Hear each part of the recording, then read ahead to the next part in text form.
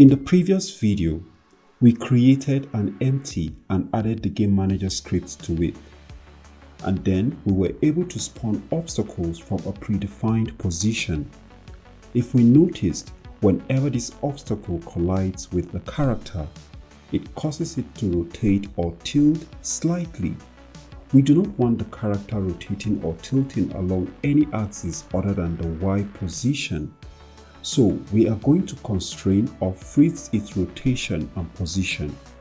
Select the character and on the rigid body, expand constrain and freeze the rotation on its X, Y and Z axis. And also freeze only the X and Z axis of its position.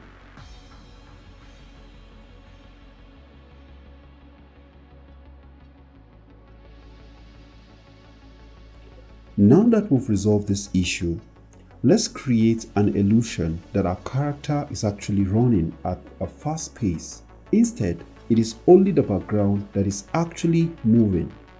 So the first thing we're going to do is to add the move left script to the background. Simply select the background and add the script to it. Press play to see the outcome.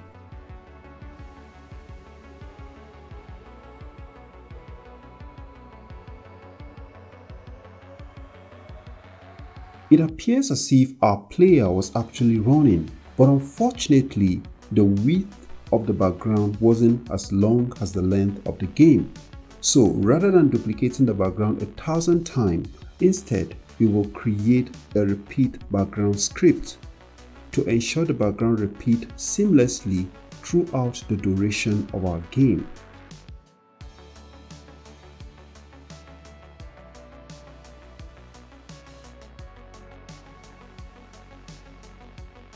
Select the background and add the script to it, and then double click to open it. Using vector tree, let's declare our starting position, and in the start function, we will assign the transform position to the starting position.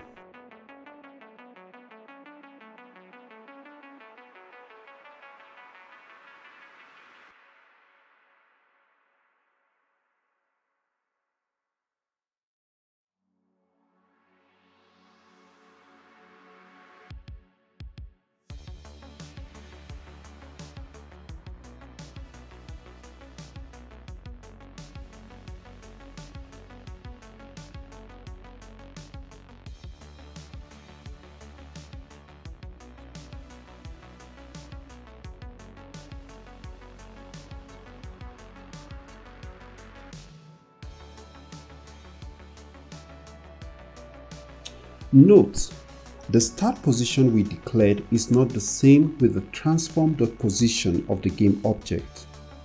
Using debug.log, you will notice that the start position by default is 0 along all the 3 axes,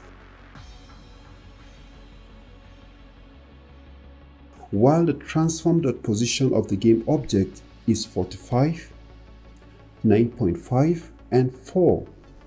Hence the reason why we need to assign the transform.position to the start position, and by doing that we now have start position to be 45, 9.5 and 4, which is equal to the transform.position. To confirm, let's add another debug.log after the line of code, and immediately you will have a good grasp of what I'm trying to insinuate.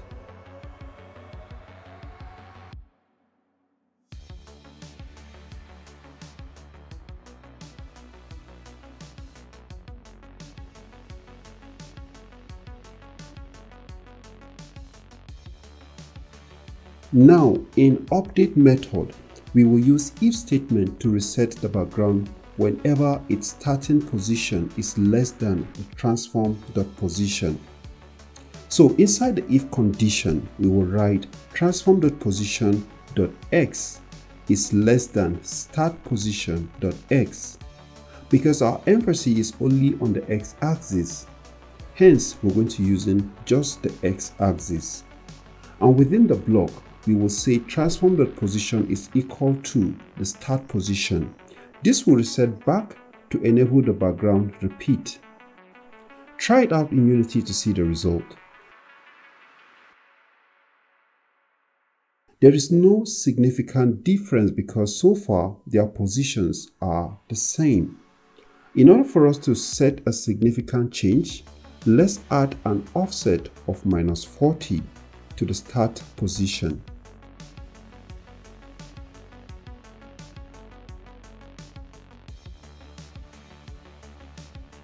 The outcome is great, but the background loops in a weird fashion.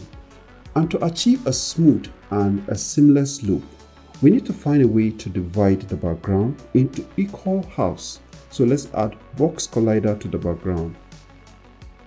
And with that, we should be able to make the looping seamless. We don't need to edit the collider because it fits the exact shape of the background.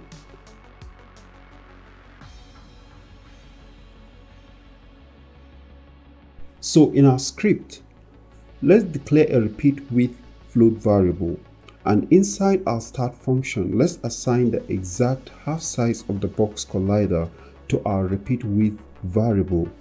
And what this line means is get the size on the x-axis of the box collider component that this script is attached to, and then divide it by 2.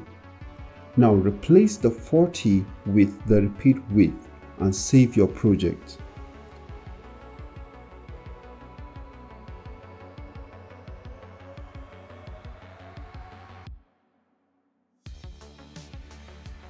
Now our background is looping seamlessly, and if you notice any gap, simply reposition the background in the same view. So that is it on this video, and if you have any question, do well to ask in the comment section and I will gladly answer all your questions. So I will see you guys in the next video.